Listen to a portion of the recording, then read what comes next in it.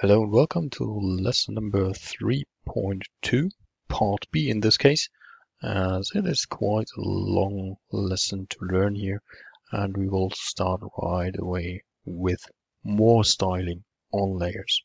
First of all, we have had a look at different symbol levels, different ways on how to deal with fillings and strokes of polygons and line features.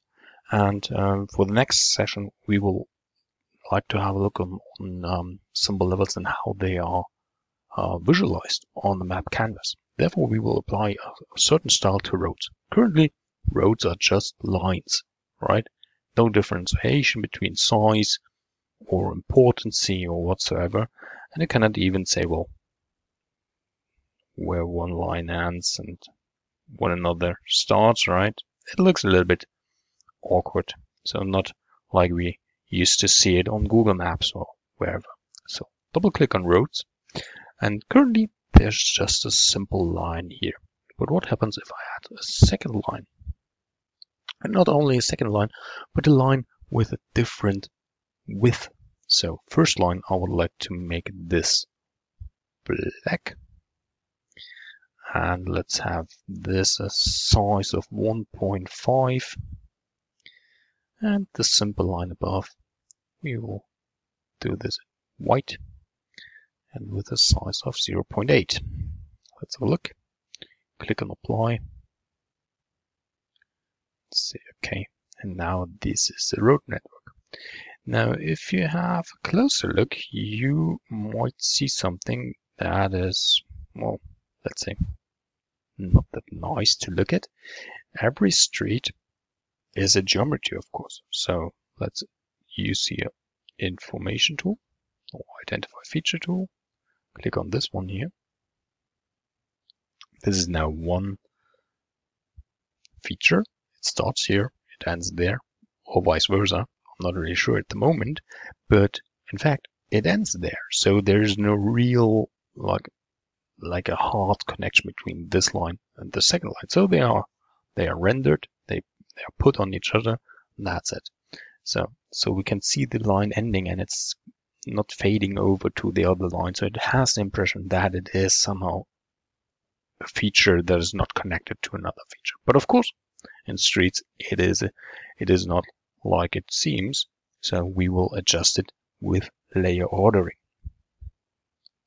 Therefore, once again, we will double click on it, go on advanced, check symbol levels, and enable the symbol levels. Define the order in which the symbol layers, so we have two layers here, are rendered. The numbers in the cells define in which rendering path the layer will be drawn.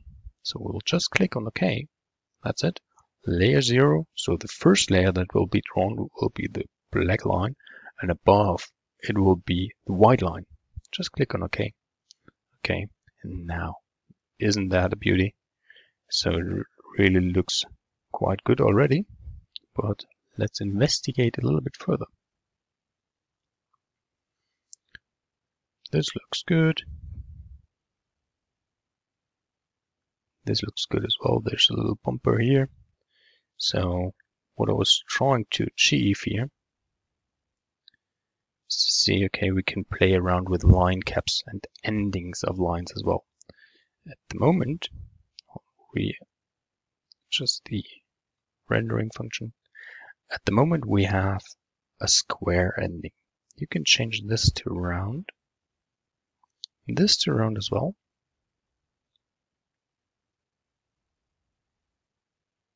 So now the bumps in the overlapping area are gone, and it looks more fluently between one and the other.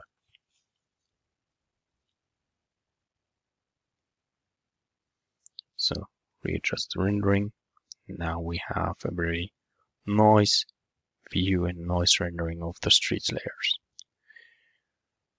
What is quite important if you're playing around with styles and you would like to achieve something cartographically of interest, then make always sure to save your styles.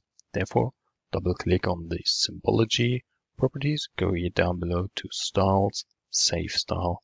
We will save this as a QGIS QML style file.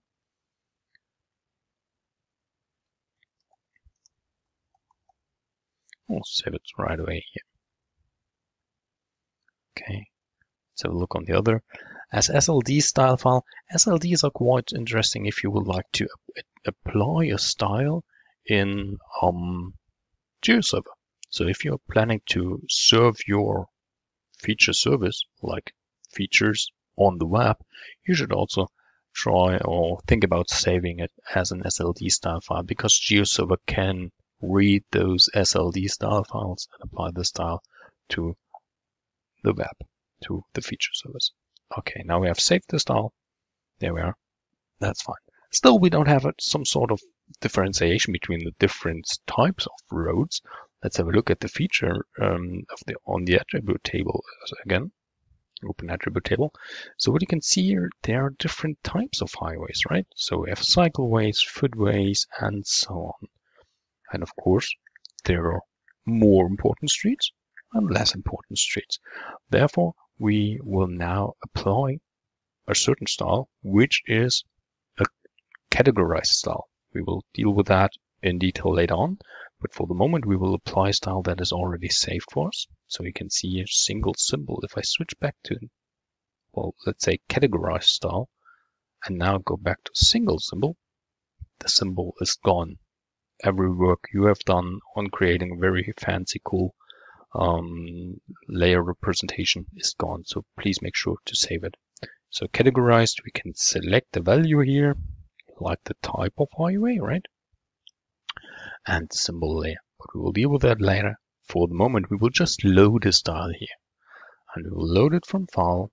We'll apply everything that there is and say, well, okay, let's have a look here. Advanced levels demo.qml. Load style, and there we are. So now we have three different symbols. They are differentiated between highway.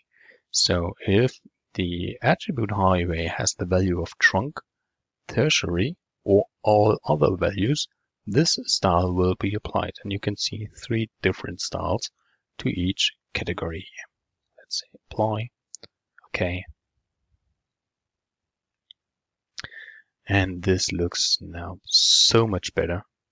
And yeah, it reminds me of a really good cartography or a real good road book or whatsoever, where you can see how the streets are set in the countryside. So that's it for layer ordering, so symbol ordering and category style for the moment.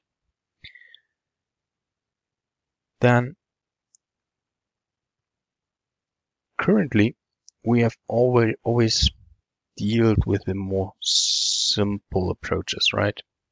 So let's go back to no symbols, go back to single symbols, apply. Okay. So also for water, we have used simple fills.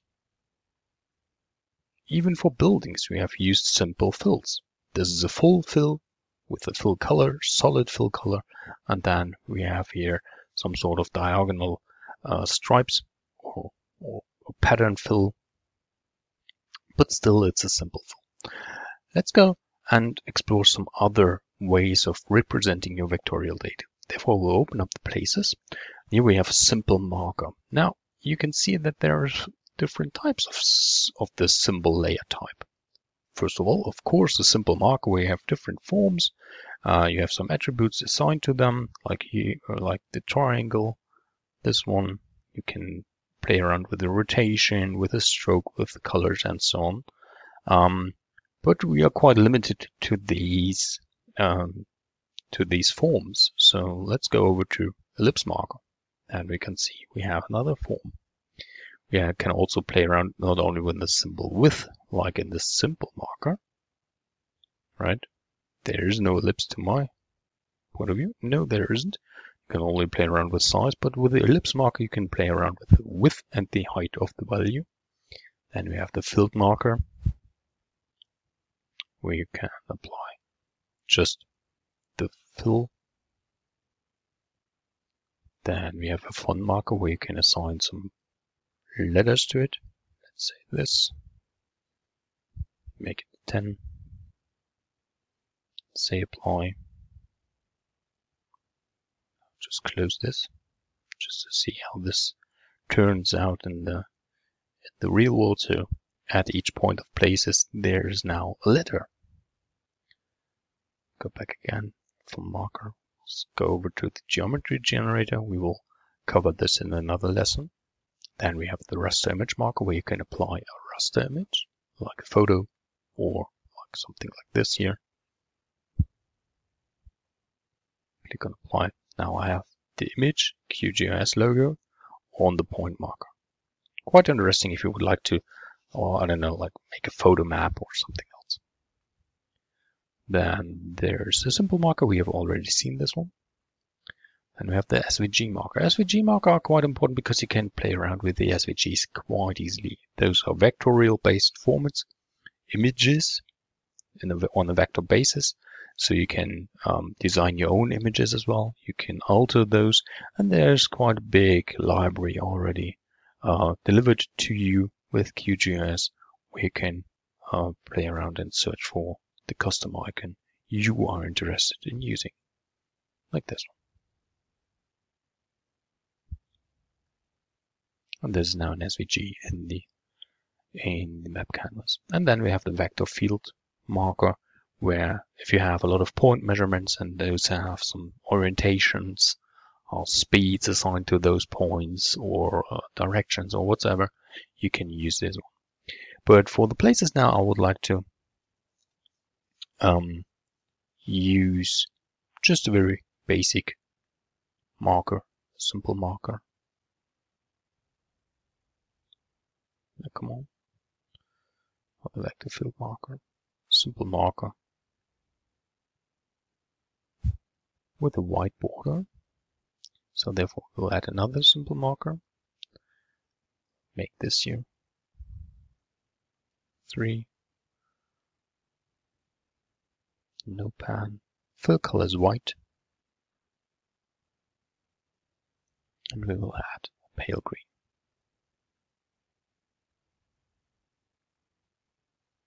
With no pan at all. Let's have a look on the apply. Now, that wasn't the case, but if you remember correctly, then we had some possibilities to adjust this. Advanced, go to symbol levels. So once again, OK, and apply the style. So now it should look fine.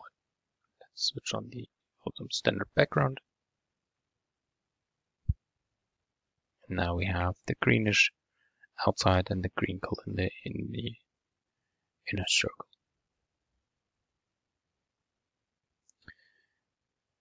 Once again, there are line features as well. And of course, line features have another set of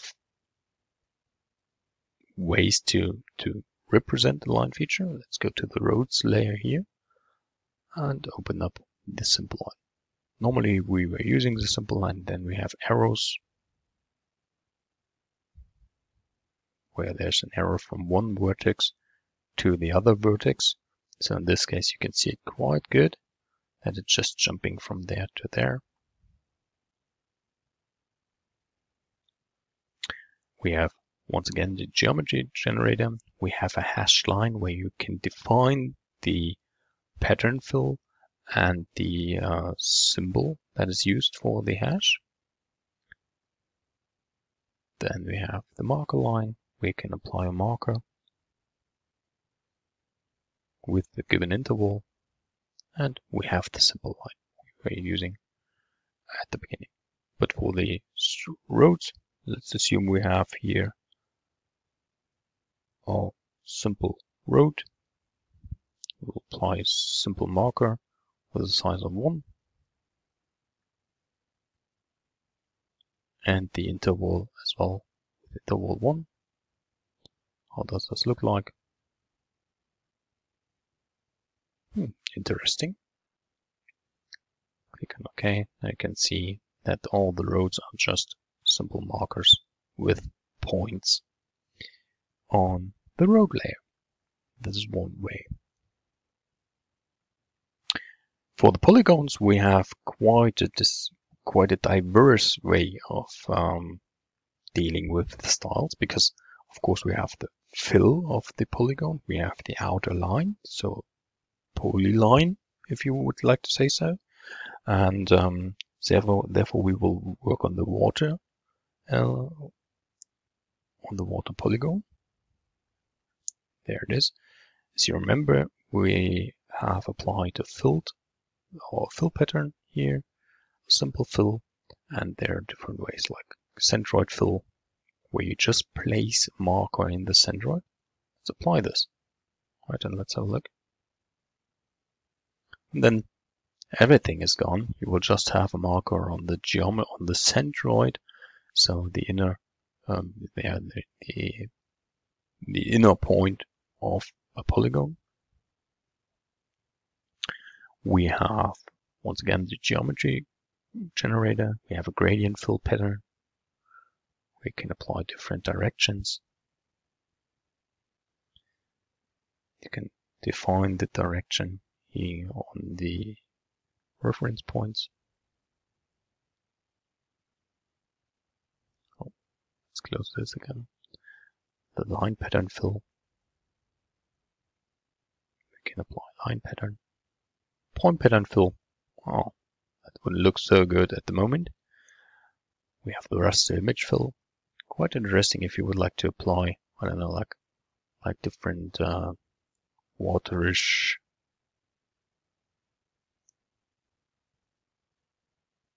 images. Oh, my fancy picture here. Well, that does not look so good at the moment, but of course it is due to the fact that we are using the image width of 100%. Now, it still looks a little bit ugly, but you will see what I mean. Then we have the SVG fill, once again with all the symbols that are part of QGIS. So you can select one, say apply, and it's a symbol fill.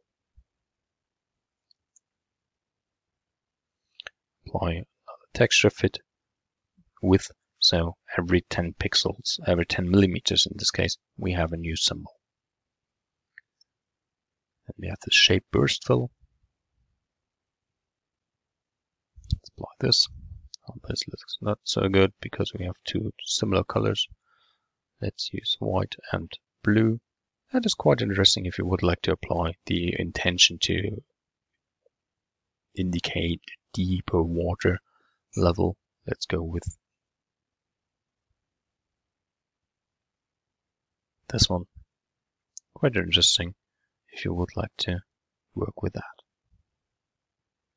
You can even define something like total transparent, where we will go from the original background color, in this case the OSM standard color, to our own color. Looks quite interesting. Once again, double click on water, go back here and select simple fill. Well, that we have done already. Then there are some lines or symbol layer types for the outline, like arrows, hashed lines, mark lines, symbol lines. And that makes it so interesting to play around with the styles of polygons. For the water, we will apply a light blue and a dark blue color scheme. So once again, we'll have the fill, a simple fill. Fill style is solid. Fill color will be a dark blue. Oh, light blue, sorry for that. Okay. But of course with 100% opacity. And we'll have a stroke color of light blue. No, dark blue. With a width of 1. Press and apply. Now this is a very basic style. And we will apply another fill, a point pattern fill.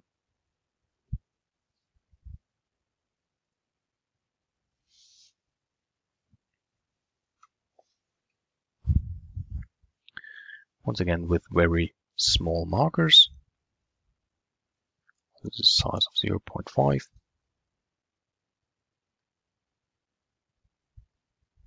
darkish blue. And the point pattern fill has an option to play around with the pattern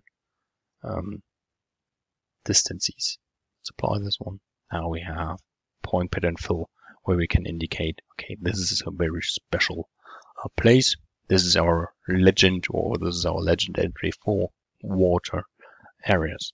So it always depends on how you would like to use your map. So what type of audience you have, who's a viewer.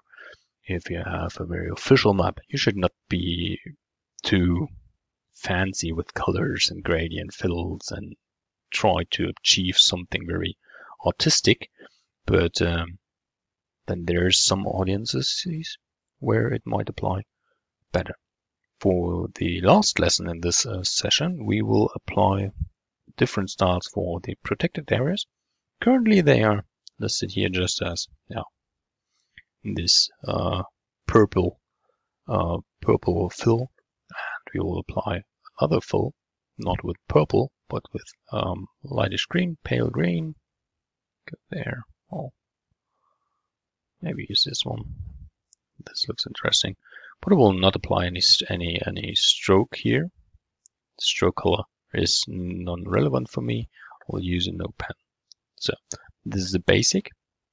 Once again, I will go here and add a marker line here in this case. I will not use the points as markers. So once again, you have here also simple markers, so you can play around in a cascadial way, right? So you can also apply SVG markers on the line of the polygon. But for our purpose here, we will apply an arrow-like function with a size of 4.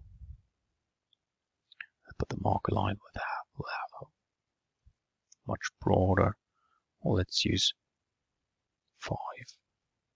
Because if you apply an interval that is too dense, like 1, you will not even see your symbols, right?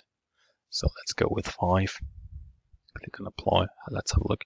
Well, this is interesting now, but I don't like the reddish color, so we'll use a darker green one here.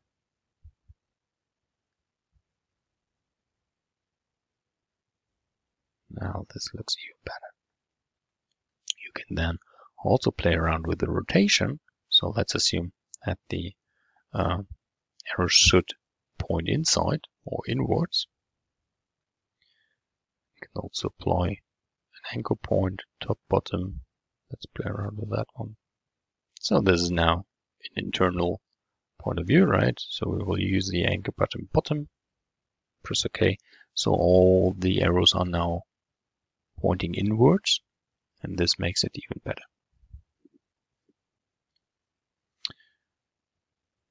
That's it for the moment. It was a very long lesson. We will see you, or I will see you in the next lesson, where we will talk about, first of all, geometry generators, and maybe a special lesson we will talk about those SVG files and how you can create your own symbols for QGIS. Thank you very much for watching. Take care and goodbye.